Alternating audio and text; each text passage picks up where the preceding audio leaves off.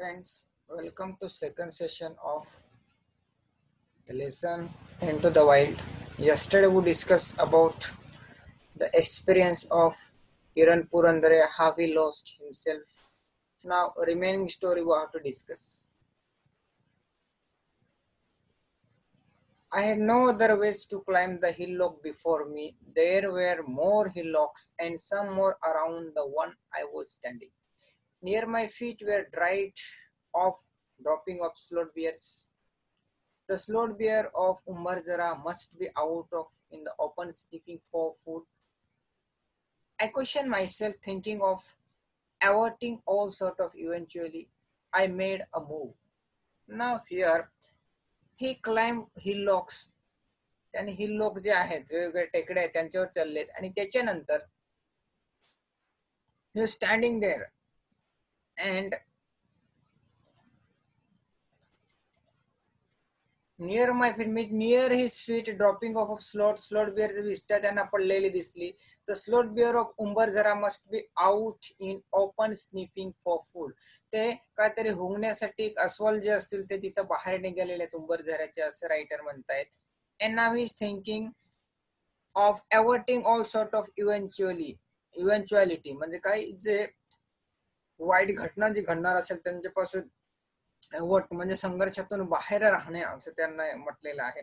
I made a move. I ran down to hill log that I had climbed off at a frantic speed. म्हणजे असं काहीतरी अनर्थ होऊ नये म्हणून त्याने काय केलंय, ही climb one of the hill lock वर जिथे ते क्लाइम्ब चढले तिथून ते लगेच खाली उतरले in a फ्रँटिक speed. I ran down hill top that I had climbed up at the frantic speed. म्हणजे खूप स्पीड मध्ये hurriedly he climbed down the hill top. म्हणजे जे हिल लॉक आहे तिथून ते एकदम खाली उतरले. Why? He want to save himself. Now he know that somewhere there may be slot bear. कुठेतरी slot bear तिथं असणार आहे हे त्यांना माहिती आहे. And that's why he climbed down to the hill lock. The west was to my right hand side now. The evening breeze flew through my wet curl hair and my stomach was aching. I kept walking in hope. Now the west was my right at sight now. Evening breeze म्हणजे सूर्य मावळताना दिसतोय संध्याकाळचा. तेव्हा त्यांना कळलंय की त्यांचे right hand साइडला काय वेस्ट साइड आहे म्हणजे पश्चिम दिशा आहे त्यांना आता कळतंय. नाव माय स्टमक वॉज ॲकिंग. त्यांचं पोट दुखतंय. I kept walking in half. And काहीतरी इच्छा किंवा हॉप्स आहे त्यांना आता की कुठेतरी मला आता तरी रस्ता मिळाला पाहिजे म्हणून ते पुढं वॉकिंग करणं त्यांनी चालूच ठेवलेलं आहे. नाव next. After around 50 steps, I found a bright red soil trail. I found my silver lining on this trail. Now here, after 50 steps, म्हणजे 50 पावलं चालल्यानंतर त्यांना एक ब्राईट म्हणजे चमकणारा एक रस्ता दिसला, लाल मातीचा रस्ता दिसला. And I found my silver lining on the trail. There were marks of bicycle wheel on this trail. म्हणजे तो रस्ता जो आहे त्याच्यावर त्यांना काय दिसले, बायसिकल म्हणजे सायकलचे चाकाचे खुणा दिसले त्यांना. And then there must be some hope in the mind of the Kiran Purandar, the writer we can say. रायटरच्या मनात आता आशेचे किरण आपल्याला म्हणजे दिसलं असेल असं आपल्याला सांगायला हरकत नाही. That was a big consolation for me. There must be a village nearby. I reassured myself. त्यांनी स्वतः विचार केला त्यांनी की इथं कुठेतरी जवळपास एखादं खेड असेल असं त्यांना वाटतंय. ही कॉन्सोलेशन म्हणजे त्यांनी विचार केला, त्यांना वाटलंय की इथं जवळपास कुठेतरी एखादं खेड असेल. ही रिअसर्ट himself. More question resurfaced. How far is the village and where, in which direction? But now he reassured himself. आता इथं जवळपास कुठेतरी खेडगाव असेल किंवा गाव असेल असं त्यांना वाटतंय. But again more question raised in his mind. आणि पुन्हा त्यांना वेगवेगळे क्वेश्चन त्यांच्या मनामध्ये निर्माण झालेले. Why? Because how far is the village? Village किती लांब असेल? And where? कुठं असेल? इन विच डिरेक्शन, कोणत्या दिशेला गाव असेल हे ते निश्चित सांगू शकत नाही. रस्ता मिळालाय त्यांना परंतु रस्त्यावर येऊन ते कोणत्या दिशेला खेड असेल हे त्यांना अजून कळलेलं नाही. Because there are many question rise in his mind. He could not see any proper way toward the village. त्या पिटेजरी जे विलेज आहे तिथे जायचे त्यांना प्रॉपर मार्ग तिथे त्यांना मिळालेला नाही. I climbed one more hillock and tried to locate sign of a human civilization. My legs were trembling as I reached the top of the hill. I jumped with joy and I heard the sound of people talking in the loudspeaker. Now here he climbed more hill लोक ते जास्त दुसरे पुन्हा एक त्यांनी टेकडी चढल्यानंतर त्यांना काय दिसतंय human civilisation indication sign of human civilisation म्हणजे लोक कुठेतरी राहत आहेत असं त्यांना साइन दिसत आहे आणि ते साइन कशावरून त्यांना कळलेलं आहे top of the hill I heard the sound of people talking in the loudspeaker लोक बोलताना दिसत आहेत म्हणजे यांना कळलंय की जवळपास कुठेतरी गाव आहे now here while he listened the loudspeaker he know that somewhere there must be village कुठेतरी इथं खेडगाव असतील and he jumped with happiness आणि ते आनंदाने उड्या मारतायत तिथं in a jiffy I ran down the hill toward the sound with run vigor and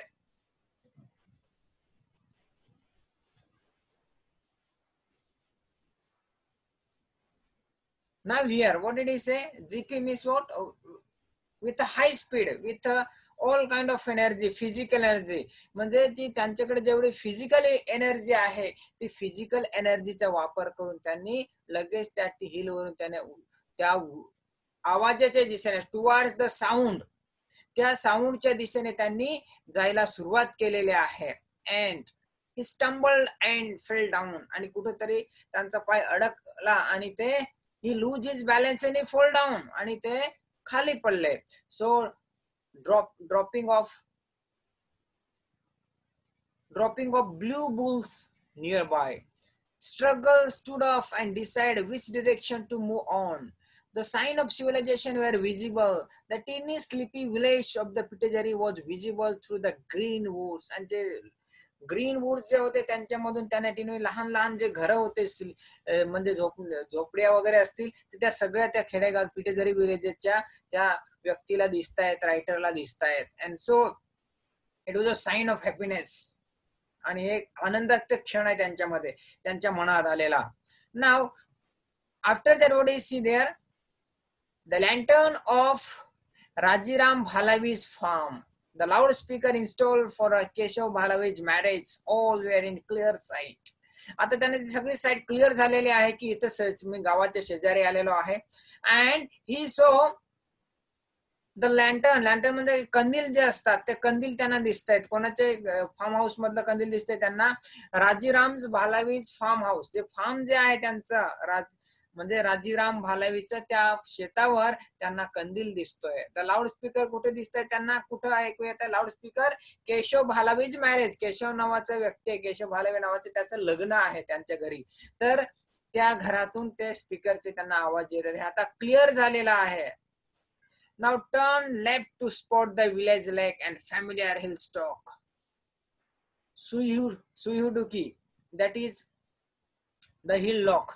familiar hill लोक त्यांची म्हणजे फॅमिलियर हिल लोक एक हिल टेकडी आहे किंवा लहान डोंगर असेल तर त्यांचा ओळखीचा डोंगर त्यांना आता दिसतोय आणि त्याचं नाव त्यांनी काय सांगितलंय सुयुडुकी the dog barks to welcome me to the village now here you can get the experience whenever you R entering any village in the night of time जेव्हा संध्याकाळच्या वेळेला किंवा रात्रीच्या वेळेला एखाद्या खेडेगावामध्ये आपण जातो सगळ्यात पहिले आपल्याला कोणाचा आवाज येत असतो कुत्र्यांचा आवाज येत असतो भुकताना तर त्यांना रायटरला काय वाटतंय the dogs R barking to welcome me in the village गावामध्ये माझ्या स्वागतासाठी आता कुत्री भुंकतायत असं रायटर म्हणतायत आफ्टर दॅट व्हॉट हॅपन आला to see here the first thing I did was to take a bath the shaking of limbs had lessened a bit the stomach ache started again ate to full and then slumped onto the hot सगळ्यात पहिले त्याने काय केला आंघोळ केली for the first time what did he do he take a bath त्याने आंघोळ केली आणि आंघोळ केल्यानंतर त्यांना पोटात दुखत होतं आधीच आता पोटात दुखल्यानंतर त्याने काय केलंय he ate full and then slumped onto the cot पोट भरून जेवले ते आणि पोट भरून जेवल्यानंतर त्यांनी slump onto the cot मध्ये जोरात ते कोटवर पडले आणि तिथं तो एक्सपिरियन्स आता डिस्क्राइब करतायत lying awake looking at the star-studded sky I spoke to myself आणि आकाशाकडे बघितलं झोपताना आणि सगळे त्यांना तारे दिसत आहेत आकाशात आणि ही स्पोक टू हिमसेल्फ, त्यांनी स्वतःलाच प्रश्न विचारला, स्वतःला अशीच बोलतायत त्याने, काय म्हणतायत, there still exists a jungle where we can get lost. Isn't this our good luck? म्हणजे अजून सुद्धा असं जंगल आहे की त्याच्यामध्ये आपण हरवू शकतो, हे आपल्यासाठी गुड लक आहे असं त्यांचं मत आहे, किंवा गुड लक आहे ना असं ते म्हणतायत. म्हणजे अजून सुद्धा एक फॉरेस्ट आहे किंवा जंगल आहे त्याच्यामध्ये आपण हरवू शकतो असं त्यांना वाटतंय. And this total story is taken from सखा नागझिरा बाय किरण पुरंदरे यांनी जे पुस्तक लिहिलेलं आहे 400 डेज इन द फॉरेस्ट, तर ते पुस्तक लिहिले सखा नागझिरा, याच्यातून ही स्टोरी घेण्यात आलेली आहे. Now next part of this lesson is part 2, tracking the panther of Nagarhole. तर नागरहोल मध्ये एक पॅन्थर आहे, त्या पॅन्थरचा पाठलाग करताना जो अनुभव आलेला आहे, here a different writer is दर, इथं दुसरे रायटर आहे त्यांचा अनुभव इथे व्यक्त केलेला आहे. He is also wild life photographer. कोण आहेत ते? Wild life photographer. म्हणजे नागरहोलच्या चित्त्याचा मागोवा असं त्याचा अर्थ आहे. That is a story. And पहिला पार्ट आपण काय बघितलं, पहिल्या पार्टमध्ये लॉस्ट इन द जंगल, म्हणजे जंगलामध्ये हरवणे. म्हणजे दोघही गोष्टीतून आपल्याला एका पहिल्या पार्ट मधून आपल्याला काय शिकायला मिळतं, नेव्हर गिव्ह अप हॉप्स. म्हणजे काय, आपल्या होप्स असतील त्या सोडायच्या नाही. बी कंटिन्यू, आणि कोणतेही काम करत असताना किती मोठा प्रसंग आला तरी सुद्धा go ahead, that we learn from the first part of the story. ते आपल्याला स्टोरीच्या पहिल्या पार्ट मधून आपल्याला शिकायला मिळालेलं आहे. Now next part 2, tracking the panther of Nagarhole. नागरहोलचा जो पॅन्थर आहे किंवा चित्ता आहे त्याचा मागोवा किंवा त्याचा पाठलाग असं म्हणू शकतो आपण. आणि रायटर कोण आहेत? शांज जंग is a wild life photographer, cinematographer, big cat tracker, man animal conflict resolution Sikar and lodge owner, all rolled into one. Now here only one man, परंतु त्यांचा इंटरेस्ट काय, वाईल्ड लाईफ फोटोग्राफर सुद्धा आहेत, सिनेमॅटोग्राफर. वेगवेगळ्या picture मध्ये जर एखादं wild life बद्दल असेल तिथे सुद्धा त्यांनी हे केलेलं आहे. Big cat tracker, big cat म्हणजे काय, जे मांजरी सारखे दिसणारे वाघ असतील किंवा वाईल्ड प्राणी असतील त्यांचा पाठलाग करणे, ट्रॅकिंग करणे. That also is turn. Man animal conflict resolution, जे मानव आणि प्राण्यांमध्ये जो संघर्ष होतो त्याचे रिझोल्युशन करणारे सुद्धा होते. And when he is away from the jungle of Nagarhole, officially called Rajiv Gandhi national park जे राजीव गांधी. हेच नाही तर in many countries he discovered, or he take a photographer, or he play the role as a wildlife photographer in many countries, other countries also.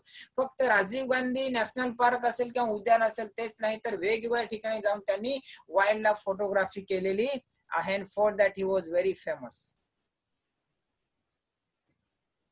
Rajiv Gandhi National Park, he is leading photographer, safaris in Africa, or showing cast his work at the art galleries in capital cities, and speaking to these interested in the conserving the planet riches. Now here safari means what? The hunt animal in their natural habitat. जे प्राणी ज्या ठिकाणी राहत असतील निसर्गात तिथे जाऊन शिकार करणे त्याला सफारी म्हणतात. परंतु इथे त्याचा अर्थ वेगळा आहे.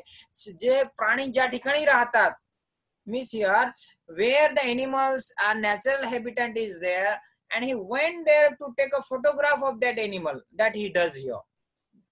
The writer, जे शांज नावाचे जे रायटर आहे त्यांनी काय केलेलं आहे की जे प्राणी आहेत ते ज्या ठिकाणी हॅबिटंट आहे, त्यांचं रहवास आहे, ज्या ठिकाणी राहता येते तर त्या ठिकाणी जाऊन त्यांचे फोटोग्राफ घेतात आणि ही study the animals.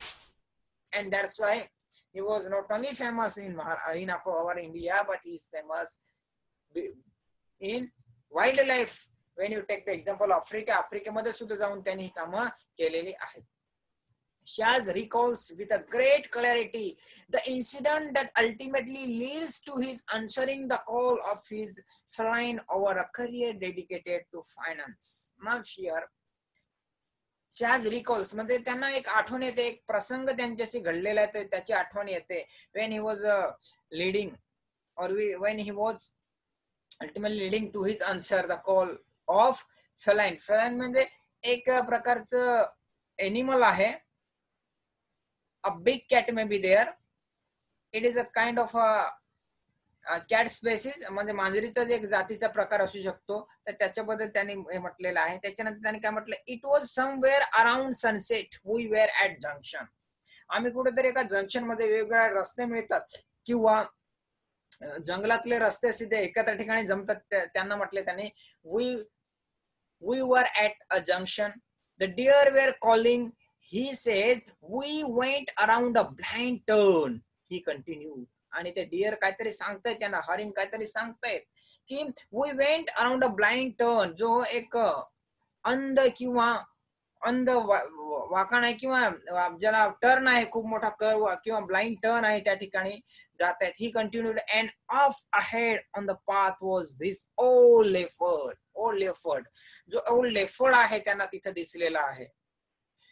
Old leopard, there was a old leopard and how he was looking. आणि तो लेफर्ड कसा आहे, now let us see here. You could tell he was past in his prime. The jungle had taken a toll on him. He only had 3 canines. His eyes were sagging. Close to this leopard was another very young, good-looking male who was soon to come into his prime. Now here, 2 things are described by the writer here. One is the old leopard is there. म्हणजे old leopard आहे जो तो एक ठिकाणी दाखवलेला आहे, आणि दुसऱ्या एक्झाम्पल मध्ये त्यांनी सांगितलेलं आहे यंग लेफर्ड.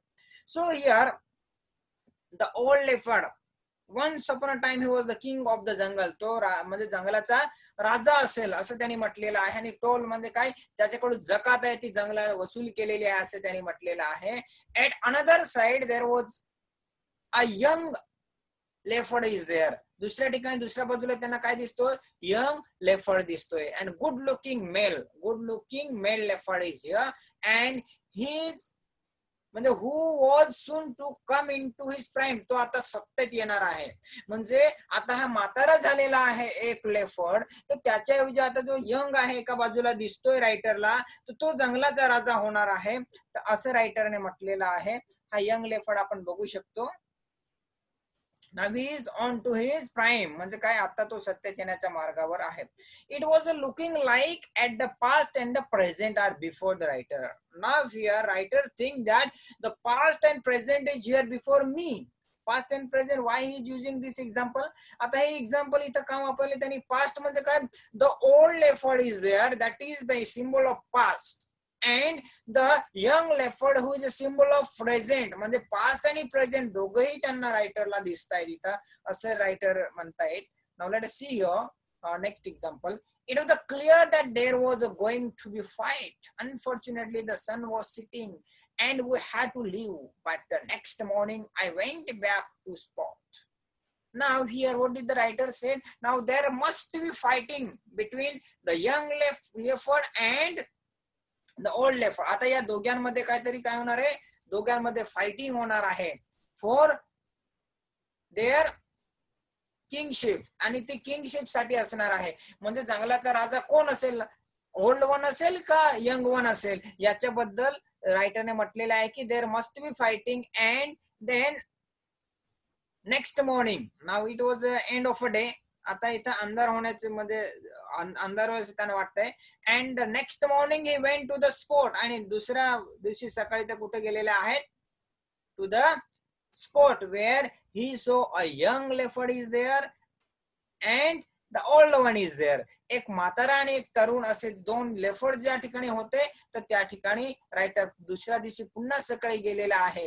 आता तिथे त्यांनी काय बघितलं, let us C. Sitting on a high rock was that a young leopard. आणि उंच असा रॉक आहे, त्याच्यावर त्यांना तो लेफर्ड दिसतो, यंग लेफर्ड जो होता तो त्यांना तिथं दिसतोय. Blood was dripping from a गश. आणि त्यांना काय दिसतोय, blood was dripping from a gas across his face. चेहऱ्यावरून त्यांना काय दिसतंय, चेहऱ्यावरून त्यांना काय येताना दिसतंय, रक्त, रक्ताने माखलेला आहे त्याचं तोंड, आणि रक्त म्हणजे पडताना दिसतंय त्यांना. ही shot there like he was a king of the jungle. आणि तो कसा बसले त्या रॉकवर, He was as the king of the jungle now. तो यंग लेफर्ड जो आहे तो आता जंगलाचा राजा झालेला आहे असं तो त्या ठिकाणी बसलेला आहे असं रायटर म्हणतायत. I knew right then that he had taken over and that it was the beginning of a new journey for him and for me also. What did he say? Now he said when he win the battle, तो युद्ध जिंकलेला आहे त्या old लेफर्डची आणि स्वतःची सत्ता स्थापन केलेली आहे. he was a king and now it was his new journey. आणि हा त्याचा नवीन प्रवास आहे as the king of the forest म्हणून, as the king of the जंगल म्हणून त्यांचा नवीन प्रवास आहे. तसे रायटर म्हणतात की माझा सुद्धा आता नवीन प्रवास आहे. I will study this leopard. आणि मला म्हणजे तो त्या लेफर्ड बद्दल अभ्यास करणार आहे आणि त्यामुळे त्यांनी म्हटलं की माझा सुद्धा हा काय आहे नवीन प्रवास आहे. Next, photographs of that leopard, the visitors Scarface and Shaz named him. आणि त्या लेफर्डला शॅजने काय नाव दिलेलं आहे? स्कारफेस. काय नाव दिलेलं आहे? स्कारफेस. जो जिंकलेला आहे त्याला काय नाव दिले त्यांनी? स्कारफेस असं नाव देण्यात आलं. Not only made शॅज famous among India's wild life community but also lead to शॅज inevitable reputation as the chronicler of the wild life. आणि जो स्कारफेस आहे याचा पाठलाग जेव्हा केलेला आहे त्याच्याबद्दल जेव्हा त्यांनी त्याचे फोटो जेव्हा घेतलेले आहेत त्या फोटोंनी किंवा याच्यामुळे दिस person Shaz was become very famous and reputed person. एक प्रसिद्ध व्यक्ती झालेले आहेत ते. Not only in our India, फक्त भारतातच नाही वाईल्ड लाईफ कम्युनिटी मध्ये फेमस झालेले ते, ऑल ओव्हर वर्ल्ड, पूर्ण जगामध्ये. And here return many chronicles also. त्याने क्रॉनिकल सुद्धा लिहिलेले आहे. त्यामुळे त्याने काय म्हटलेलं आहे? क्रॉनिकलर. आता क्रॉनिकल म्हणजे काय? जी स्टोरी लिहिणं, जो अनुभव आलेला असेल त्याने प्रत्यक्ष तो लिहिणं. आणि त्याने कशाबद्दल लिहिलेलं आहे तो? About the wild life. Through my journey of photographing Scarface. आणि त्या जो कशाचा पाठलाग केला त्याने, जो लेफर्ड आहे त्याचं नाव काय दिले त्यांनी? स्कारफेस. त्याच्यामध्ये तो जिकडे जात असेल तिकडे त्याचा पाठलाग करतोय आणि फोटो घेतोय. And I have discovered other leopard his mats and discovered his nemesis tiger. I also discovered the current protagonist of my work, Saya, while tracking the Scarface. आणि जेव्हा स्कारफेस जो आहे, जो आता जंगलाचा राजा आहे, तर त्याचा पाठलाग करताना दुसरा एक त्यांना मिळालेला आहे. त्याला काय म्हणले? साया हे नाव दिले त्यांनी, while he was tracking the Scarface. And this is the world first Black Panther. आणि तो काय आहे? जगातला पहिला ब्लॅक पॅन्थर आहे. तो काय आहे? जगातला पहिला ब्लॅक पॅन्थर म्हणजे पहिला ब्लॅक चित्ता आहे असे त्यांनी म्हटलेलं आहे. It is due to while he was passing और फॉलोविंग द स्कारफेस. त्यांनी जेव्हा तो लेफर्डचा पाठलाग करतायत तेव्हा त्याने शोधून काढलेला आहे. And this is the world first black panther, the behaviour of which is being documented so intimately on camera. आणि त्या कॅमेरामध्ये सगळं त्यांनी कैद केलेलं आहे. Captured in a camera all this thing और documentation we can say bye tracking its moment. So far all the research on the animal has been done through camera trap. आणि सगळं एनिमल स्टडी जे आहे research करण्यात आले ते कशावरून करण्यात आलंय? Camera trap. and so it is done by the writer Shaz. Through many months of toil, Shaz had managed to collect the precious footage, including that of animal matting, to piece together the incredible landscape of the Black Panther's life. Now here, for many days toil, म्हणजे काय? खूप दिवस फिरल्यानंतर त्यांना जे प्राण्यांचे वेगळे footage आहेत ते त्यांना मिळालेले आहेत. पीस टुगेदर याचं तर काय? Create something bye joining the separate part of its together.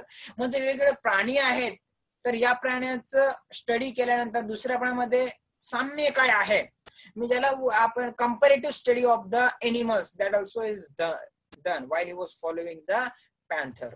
Now Saya, Scarface and Pardus. आता इथं साया म्हणजे काय? ब्लॅक पॅन्थर त्यांनी शोधून काढलेला आहे while he was passing Scarface. and Pardus म्हणजे काय? द ओल्ड वन, जो ओल्ड लेफर्ड जो आहे, जो एकदम शांत बसलेला होता, त्याला स्कारफेसने हरवलेला आहे, तो leopard.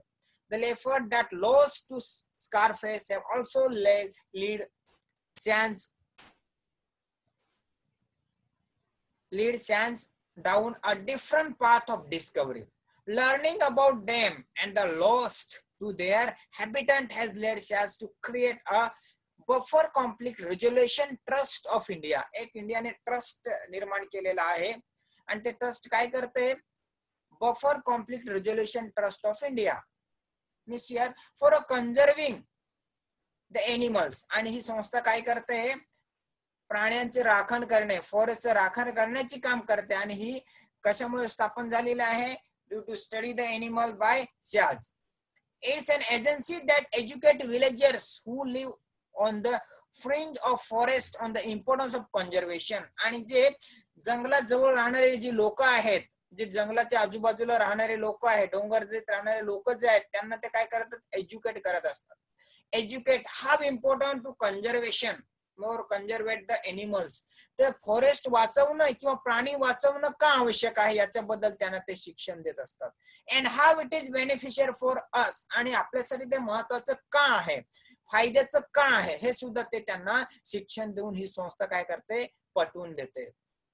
We are in the heart of the man animal conflict zone. Explain SIAZ काय म्हणतात? We are in the heart of man animal conflict zone. मानव आणि एनिमल यांचा जो संघर्ष आहे, त्याच्या संघर्ष जो आहे तर त्या ठिकाणी आपण आहोत असं त्यांनी म्हटलेलं आहे. And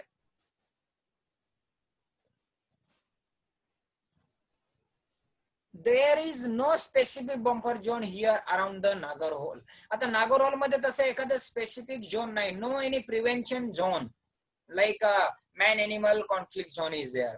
So there is no any bumper zone here around the Nagarhole.